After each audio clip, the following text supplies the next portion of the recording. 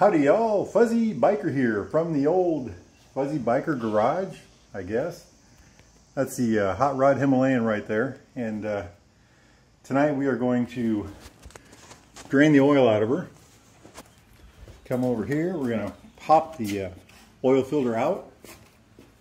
Then we're going to remove the spark plug because it's got about 11,000 miles on it.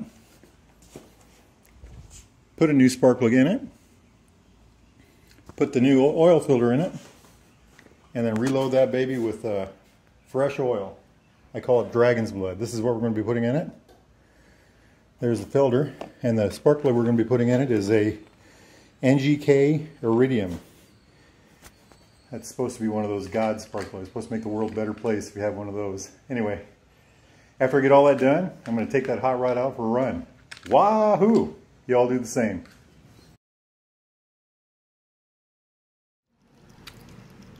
There's the oil draining. Over here we've got this cracked loose already. This got the long screw to go yet.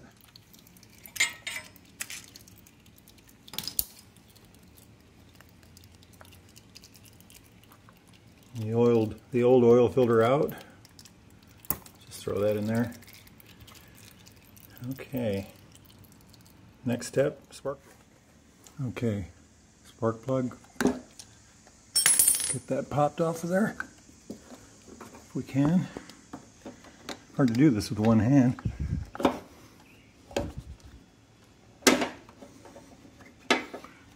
Alright, let's see if I can get a wrench in on that. And I can.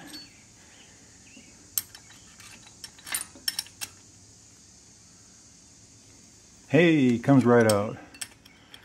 Wonder if it was tight enough.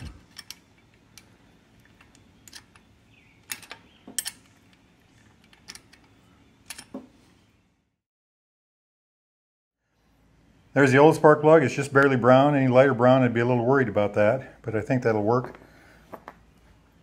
And here's the new one with the iridium tip. So, old and new. Ta-da! And there's the new spark plug all installed. Let's get the boot on there and see what we can do.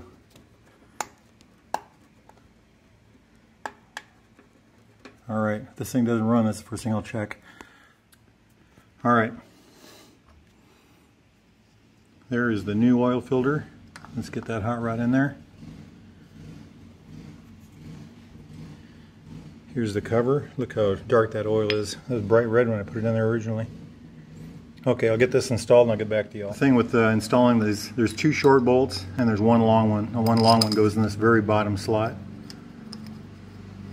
Ta-da! That's where I drain the oil out of.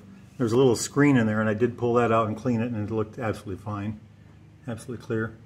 And then this is the other end of it right here, and that's what I'll use. There's a little O-ring in there to seal it, and I'll wipe these all up real well and then put it all back together, and then we'll put some oil in it. Okay, time for some dragon's blood.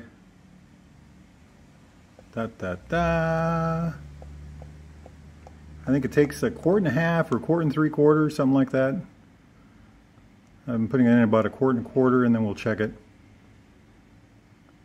Alright, I've ran the bike. This is the second time I've topped it off and ran it. Looks like it's about halfway in between on the camera. In real life, it looks like it's almost to the top line. So I'm going to call that good. Mission accomplished.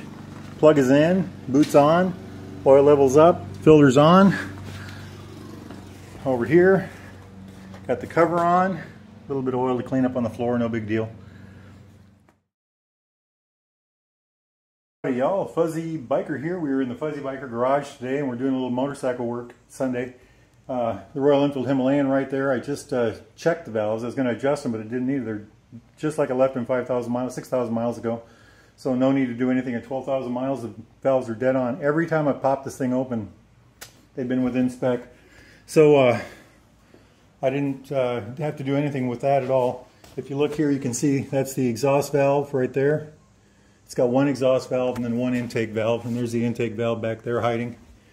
But also did a little work on the vent system for the gas tank. I was having a little trouble with that. Every now and then my gas tank, you'd pop it open and just make a big noise. But anyway, I think I'm going to take that hot rod for a spin. Howdy y'all, Fuzzy Biker here. LaRosa, the hot rod Himalayan with a fresh oil change. The thing's just running like a champ. Beautiful day for a bike ride, about 80 degrees.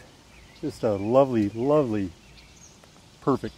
Went to Omaha on that hot rod today. That thing is an excellent city bike. It just does, it's very comfortable in the urban environment. It's great on gravel, it's great on dirt. It's just all around good bike. This shelter here is, there are a lot of these popping up. They're modeled after grain bins. Iowa's full of grain bins like this for storing corn. And now they're making shelters and even little homes out of them. But out here at this beautiful little lake outside of Harlan, Iowa. Anyway, it's a beautiful day. Life is short. Get out there and ride. Wahoo!